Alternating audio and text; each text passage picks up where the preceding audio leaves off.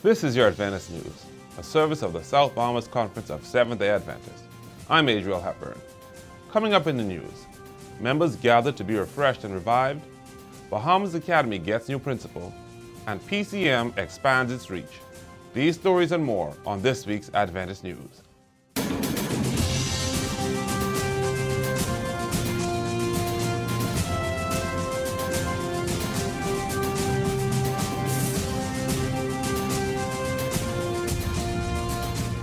Welcome to your Adventist News. I'm Adriel Hepburn.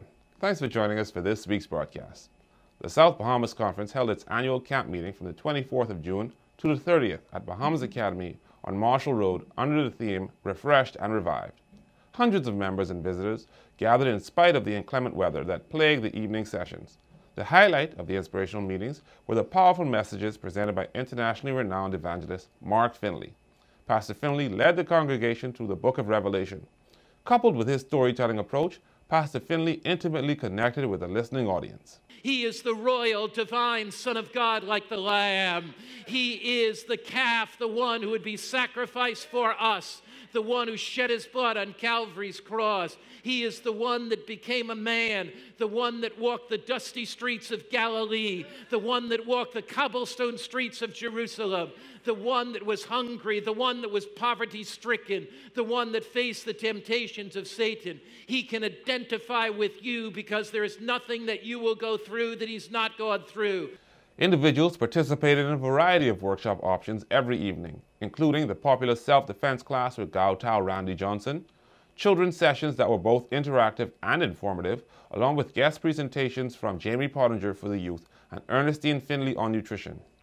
Jamie Pottinger empowered the young people to display confidence and encouraging them on how they could develop Christian characteristics. Ernestine Finley encouraged her audience to live a healthy lifestyle and gave instruction on the proper meal portions. The featured musical artist was Allison Roll, who ministered throughout the week, and the camp meeting goers were treated to the release of her new album entitled Allison Moret. Camp meeting ended with a final message from Pastor Finley, and as a result, 7 individuals were baptized. CDs and DVDs of the sermons and music from camp meeting are available, so call our conference headquarters to order your set and share the experience with your family members and friends. The Bahamas Academy School Board named a new principal recently. Juliet Sands, a trained teacher from the Academy who has given 27 years of service to the Seventh-day Adventist education, took up the position as of July 1, 2018. Sands holds a Master's of Arts degree in Education from the College of Education and Leadership at the Northern Caribbean University in Mandeville, Jamaica. And because of my passion for Seventh-day Adventist Christian education, I know that through His grace, I will be successful because He has led me there. Mrs. Sands will appear on the show around the conference in the upcoming weeks, and we solicit your prayers for the administration, staff, and students of Bahamas Academy as they embark on a new chapter. Bahamas Academy, which was founded in 1912, has 2 divisions: the Elementary Division, inclusive of the Early Learning Center, covering K2 to grade 6, along with the Secondary Division, grades 7 through 12. The Public Campus Ministries sector of the South Bahamas Conference of Seventh-day Adventists has provided an app to further fulfill the mission to empower and equip Adventist students to be Christ ambassadors on their university campuses. We spoke to the coordinator of PCM, Pastor Jamal Franklin, who told us more about it. Well, the Public Campus Ministry app is called Go Bahamas, G-O-W Bahamas. It is available free of cost at the Google Play App Store, G-O-W Bahamas. And that Public Campus Ministry app is a devotional app for our college students who are at public campuses and universities and colleges to be able to have a devotion that is catered to the career that they are chosen. So the first stage has been launched, and you can download it free of cost, and you can have a devotional that deals with your career, and you can share that among your friends, among your colleagues. And it's also not just a devotional app, but it's also a discipleship app. So we want you to share the devotionals that you receive every morning and be a disciple, ambassador, active on your campus. The Real Harvest Seventh-day Adventist Church recently held the groundbreaking for its new sanctuary this past weekend. The property, located on the opposite end of their present church location on Pigeon Plum Street in Pinewood Gardens, was dedicated to the Lord in the presence of members and representatives of the South Bahamas Conference administration. Church pastor Asher Dane Duncan, along with pastors Paul Scavella and Peter Joseph, the president and secretary respectively of the conference, were in attendance. After this short break, we'll have more on the upcoming events in the South Bahamas Conference.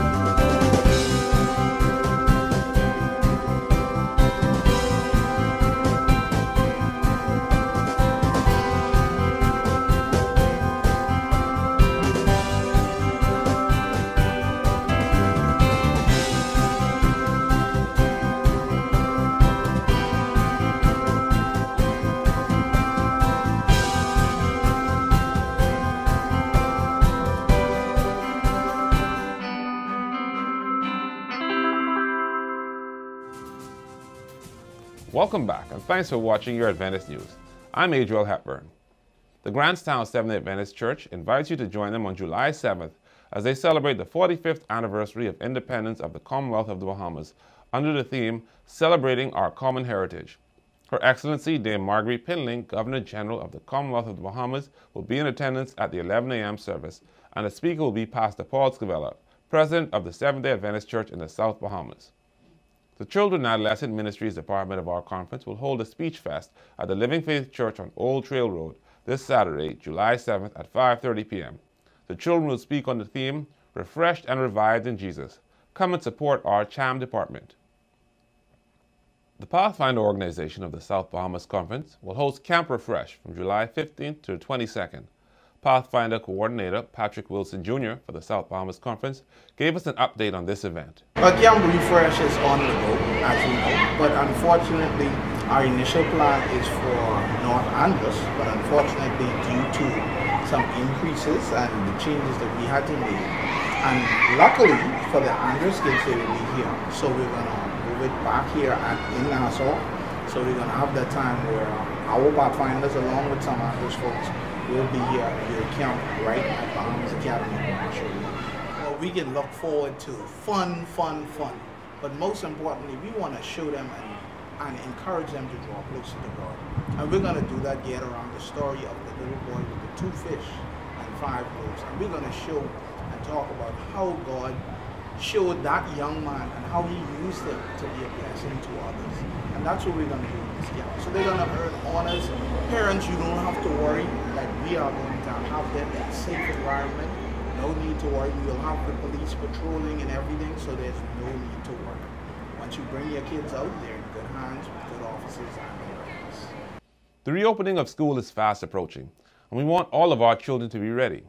The Berea Seventh-day Adventist Church is doing their part by conducting a shoe drive, and you can assist as well. The organizers of this event are asking you to donate your child's lightly used school shoes that are in good condition to this initiative. Collected shoes will be donated to persons in need for the new school term. Shoes can be dropped off at the Berea Adventist Church on any Sunday during Pathfinder hours, Sabbath or Wednesday evening services until the 19th of August. Remember, please only give what you would like to receive. New shoes and donations are also welcomed. For more information, call 802-3668. And the youth department of our conference will be hosting the annual Y10 conference under the theme Rebirth on August 11th to the 25th at 6:30 p.m. nightly at the Maranatha Adventist Church on Prince Charles Drive. The speaker for the Congress will be Gary Blanchard, Youth Director of the Adventist World Church. Michael Toot Jr., youth speaker from the South Bahamas, and Andre Campbell, pastor of the Elm Seventh-day Adventist Church in Florida. To receive information on any of these events, visit the conference website at www.southbahamasconference.org, see the weekly logos, or call our headquarters at 242-341-4021.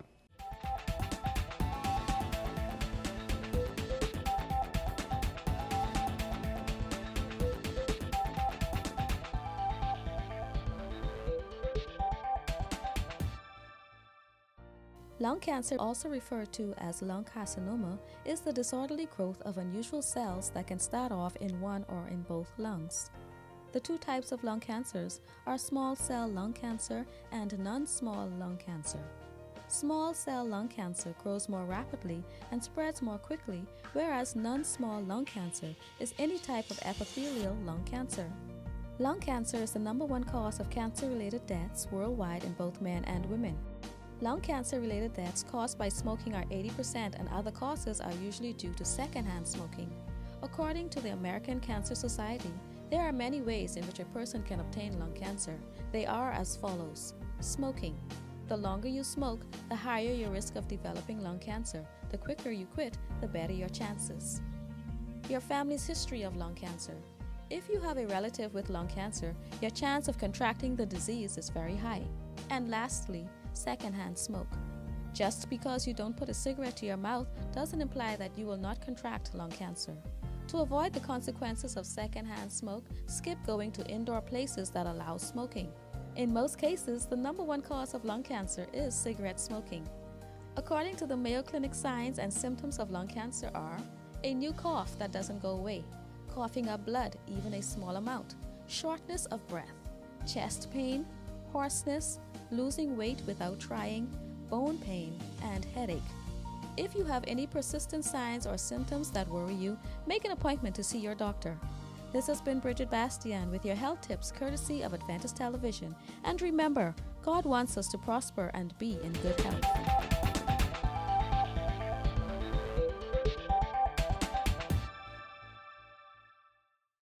We go now to the Adventist News Network for our news feature from around the world. More than 700 people filled an Adventist church in Rome, Italy to celebrate the 90th anniversary of the Italian Union of Adventist Christian Churches. President of the Adventist World Church, Ted Wilson, attended the event and thanked God for the religious freedom enjoyed in Italy. He also reminded attendees not to take religious freedom for granted, as it requires constant vigilance. More than 750 people filled the church in Piazza Fulture, Rome, to participate in the historical event celebrating God and the faith of those who fought over the years to see freedom of conscience recognized in their country. In addition to those who filled the halls, hundreds of people watched via Hope Channel Italia, Facebook, Adventist Radio, and YouTube. Also during the ceremony, Wilson and retired former Director of Public Affairs and Religious Liberty for the region, Gianfranco Rossi, were honored. The 94-year-old Rossi was honored for the highly qualified and tenacious commitment in promoting requests for religious freedom for Italian Adventists at the institutional and religious premises of the country. Wilson received a copy of the Torre Pellecce Church Register consigned to the World Church. It shows the name of the first Adventist in Italy and in Europe, Catherine Revel. Revel became an Adventist in 1864. She was the only Seventh-day Adventist in her community for about 20 years. That's our Adventist news from the South Bahamas Conference of Seventh-day Adventists for this week. Please continue to share your news stories or upcoming events with us by emailing them to sbcadventistnews@gmail.com, or feel free to call our media department at 242-341-4021. For a rebroadcast of the Adventist news, please visit the conference website at www.southbahamasconference.org or on our South Bahamas Conference Facebook page. On behalf of our production team of Adventist Television Channel 658, thank you for watching tonight's broadcast. I'm Adriel Hepburn. Have a happy Sabbath and a happy Independence, Bahamas.